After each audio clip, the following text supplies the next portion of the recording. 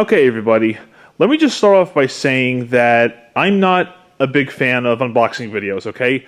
I really have no interest in them, and I honestly don't really care for them that much. But for this one case, I'm going to make an exception, okay? What we have here is a box containing the Big League box set of Mararthon Yuge, as it said, okay? It's related, so it's sort of related to Bungie's game Marathon, and it's a special scenario that that were made mostly by two people. They're Working Character and Windbreaker. And no, that is not another nickname for Extra81X. That is actually the person's nickname in the game, okay? So, comes from the Infinity's Distribution Center. So, he told me about this a while ago and said he's having a few boxes made. I told him I was interested, and then he sent me one. Cost only $10, which is really nice. So what we're going to do is we're going to go ahead and open this up and see what's inside. And he says there are some things that kind of relate to me in it about the whole thing. So we'll see what it's about. And just to show you, they're familiar with my stuff here. Check this out. More washing machine videos, please. And an unboxing video. You're definitely getting your unboxing video right now. All right, so let's go ahead and open this up and see what's inside.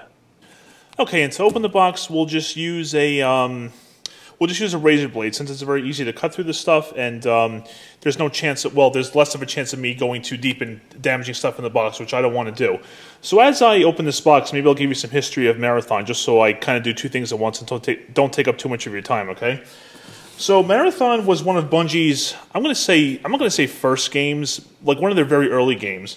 It was a game released for Apple computers back in 1994, and the second one was 95, and the third one 96. And it was a really good game. It was a really good game for the time. I still enjoy it today. And around, I'm going to say around 99 or maybe 2000. I could be totally wrong here, so sorry if I am. The source code for Marathon 2, I think, was released, and any corrections I can put in the description or something. And then it was made with the LF1 engine, and made compatible with Windows computers and also newer Apple computers that had things like System 10 at the time, which was a big changeover from System 9. And that's been a favorite game of mine ever since. You guys know how I feel about the gaming industry these days, so this is the game I still play every now and then, as I mentioned in that gaming industry video I made back in 2017. Okay, so here we go. Some packing peanuts. Hopefully I can get this out of here without making a mess. Here it is. And the reason why, let's see, the reason why there's an extra R in there, as maybe you can see, is because I believe there was some kind of misspelling that was left, not for the game, but for something else that was left alone for quite a long time, so they kind of made fun of it with this, as you can see.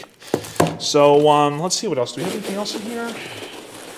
I don't believe so. No, just the flaps of the box. Okay. So that's all done with, and we're going to have to get this plastic off as carefully as possible. Let's see. Oh, we can go from here, I guess. Oh, you're not in view. Sorry about that. All right. I really don't want to use the razor blade here if I don't have to, because I don't want to damage the box, but if I have to, yeah, we'll see. Come on. There we go. So.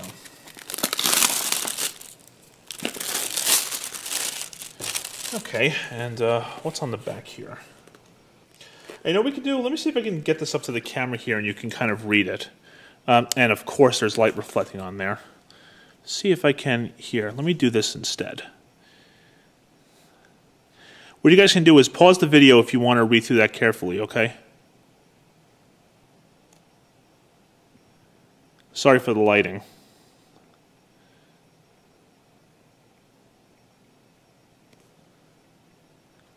And some of these things are jokes from past posts that were made from like a number of years ago, and it is pretty funny stuff.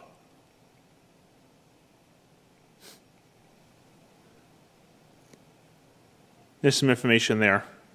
I will say Marathon today is actually freeware. You can get it for free, totally legally. Just look it up on online, and you can get it from there. Now, if you're a person who's big on graphics in a game, you're probably not going to like it. Okay, but if you don't care about this stuff, you just like to play like first-person shooters, go for it. You know, I definitely think it's a lot of fun. Okay, now to open this, I think we lift up this flap here. Oh yeah, there we go. Now see this crazy design on right here. In part of the Yuge scenario, this is a liquid called a juice pool, and basically what happens is as you stand or submerge in it, it actually regenerates your shield to the second layer, which is also called yellow or 2x. So it's pretty cool. Okay. Oh yeah. Look what it comes with, an old cell phone. You ever see phones like this? It's been a long time, and oh my gosh, it's actually is it? Oh, remember when phones like this were the big thing? Isn't that something to see? Pretty cool. Okay, so there is that. Another piece of foam. And the huge flash drive. I don't know what's in this right now. Maybe we'll eventually find out, and maybe I'll make a separate video on that. I'm just showing you what's in this box currently. All right. Aha, the booklet.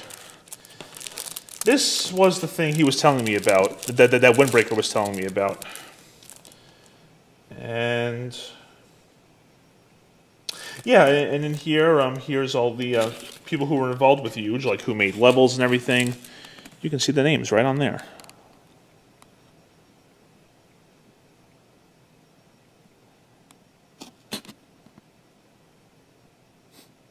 Pretty cool, huh?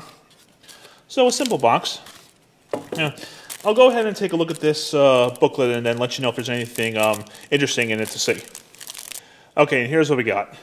We got some stickers here of the pepper that working character uses a lot as his icon and avatar, whatever you want to use. Now, check this out. These are called fail stashes. Okay. You can see the mustache on there. This is from a user by the name of Fortify. He posted a picture of his face, the whole thing obviously, and this is the part that like got cropped off and shown again for some reason. I can't exactly remember why, but he was just being really silly back then, and now I think I think he's going to be like what, like 26 this year. Geez, yeah. So I mean, back when he was just being a silly teen, I guess you could say, and that was just pretty funny to see. Actually, I should explain. This is what you collect in the levels. You have to collect a certain number of these, anywhere from I believe 1 to 7, depending on the level. You collect these, and then you can move on to the next level. It's pretty funny. Now, this is exactly what this looks like. No, they're not turkey basters, okay? Yes. They're actual douches, you know what I'm saying? You ever hear that commercial that the Nostalgia Critic reviewed? This is the final boss in the game. It's just crazy. It's kind of cool how it all comes together, though. Now, over here is the booklet, all right? And the Y is for Yuge, obviously. So I'm going to look through this because I know Windbreaker had said there's something that relates to me in here, and I think I already did find it, but I just want to go through and see if I can find it again. I'm not gonna like show you every page of this thing because that would just spoil it completely, but I'll see if I can find the spot where there was a chat log related to me. Yeah, here it is. This particular chat log comes from April 16th, 2017. Where I think the game was, I don't know what stage it was in, but it was kind of going along. And there's a section right here. Working character was using his nickname here, and you'll obviously know which name is mine. See if I can show it to you here. There it is. Will it focus? Yep. Cool. So when they were talking about this whole scenario, I actually said, "So this is actually going to happen, huh?" And then he said, "Why would you doubt it?" And I'm just like, no reason. I actually do remember that chat. That was actually a pretty funny time. So yeah, there you go. And yeah, so that's about it. I'm not going to show the rest of the booklet, obviously, but it shows everything that's in it, the mappers and everything. It's really cool. So along with the box, I got the booklet, the flash drive, The old cell phone, again, just... I remember when these were a big thing. I think I was in high school when these were the big kinds of cell phones. Pretty crazy, huh? And all the stickers and the foam, I guess I don't have to worry about. The fail stashes, the peppers, everything. So, there's all the stuff. So, thank you to both you guys. I'm glad you made a box like this. And I'm definitely going to, bring this upstairs. Put it somewhere safe, probably just on one of the shelves or something. And pretty cool to have. It's amazing that a scenario just became that big, or should I say huge, haha, for the game. And it's a lot of fun to play. You guys know I've been playing it a lot. And, congratulations, I gotta say, on making such a cool scenario. It's really fantastic. So there you guys have it. There's stuff sort of from Bungie's game Marathon, a scenario made for it. And it's a game I still play today. It's from the 90s, and I still play it today, and it's pretty cool. And thanks again, guys, once again. Thank you very much for watching, and take care.